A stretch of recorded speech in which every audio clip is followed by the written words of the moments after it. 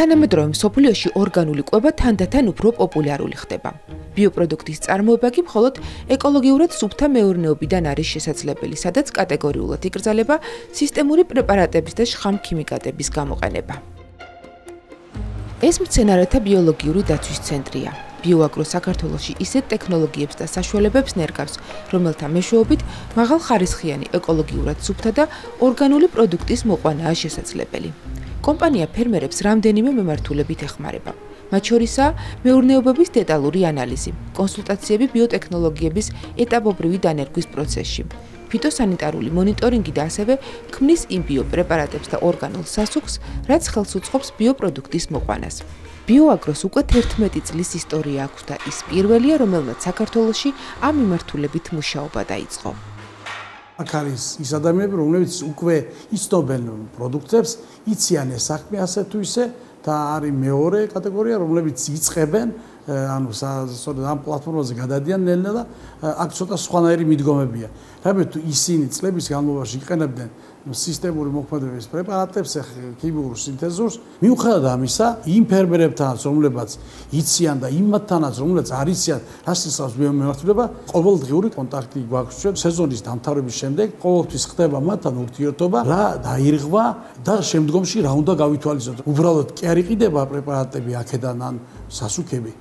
თან მას რეკომენდაცია მიყვება და თან ეს ურთიერთობა გრძელდება. ყველაზე საინტერესო ამბები მცენარეთა ბიოლოგიური დაცვის ცენტრის ამ ლაბორატორიაში ხდება, სადაც პროფესიონალთა გუნდი მუშაობს. ლაბორატორიის საშუალებით ფერმერს შეუძლია დაადგინოს, რა დაავადება აქვს მის მეურნეობაში მოყვანილ პროდუქტს ან მცენარეს და გაიგოს, როგორ უნდა ებრძოლოს ამ დაავადებას. ხდება შემოსული მასალის გამოუწვეული მიკროორგანიზმების იდენტიფიკაცია, ვადგენთ რა მიკროორგანიზმების სახეობრივ შემადგენლობას უნიშნავს სათანადო ბრძოლის ღონისძიებებს. ამავე ლაბორატორიაში იქმნება ესა თუ ის მიკრობიოლოგიური საშუალება, რომლითაც ბიოაგრო ფერმერებს ამარაგებს. აქ არის სინჯარები, რომლებშიც არის მიკროორგანიზმები გამრავლებული, რომელიც გამოყენებული გვაქვს ამა თუ იმ მავნებლისა და დაავადების წინააღმდეგ. სინჯარებში გამრავლების შემდეგ გადაგვაქვს კოლბებში.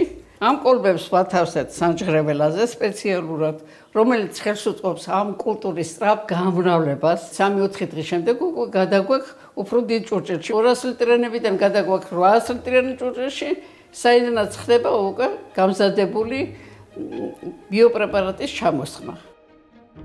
ცნობილია, რომ ორგანული საშუალებებით მოყვანილი პროდუქტი გარდა ხარისხობრივი მაჩვენებლებისა, გემონური თვისებებითაც გამოირჩევა.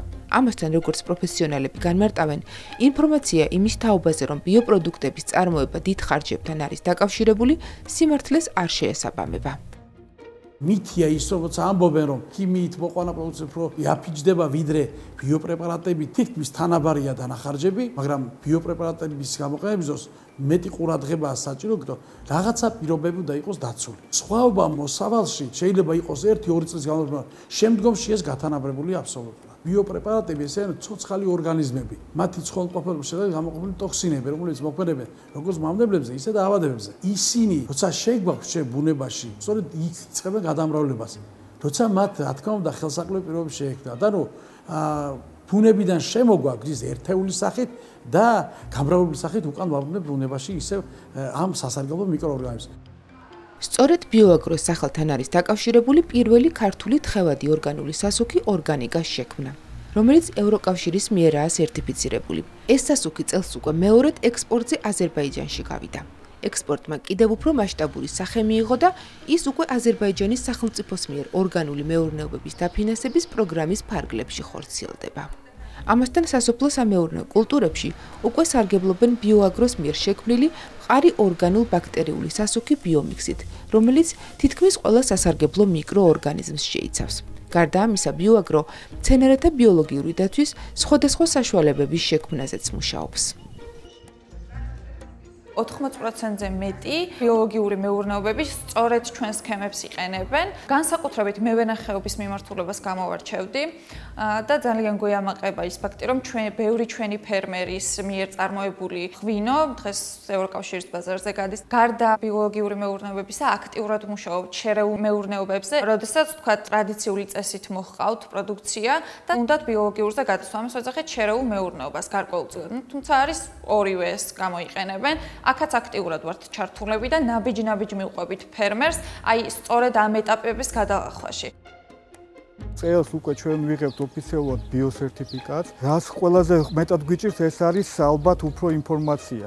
რომ არა ეს კომპანია და ბიოაგრო ალბათ ძალიან გაგვიჭირდებოდა, რასაც ჩვენ დღესდღეობით მივახცევთ. ურჩევ ყველა ფერმერს დაკავდეს ბიომეურნეობით, ჩვენ დიდ ქვეყნებს ვერ გაუწევთ კონკურენციას რაოდენობით, ჩვენ უნდა გაუწევთ მხოლოდ და მხოლოდ ხარისხი. ხარისხი უნდა იყოს ჩვენი მომავალი. პესტიციდების გამოყენება შესაძლოა გარკვეული პერიოდის განმავლობაში ზრდის პროდუქციის მოსავლიანობას, თუმცა ეკოლოგიის და ჯანმრთელობის თვალსაზრისით ის საზიანოა.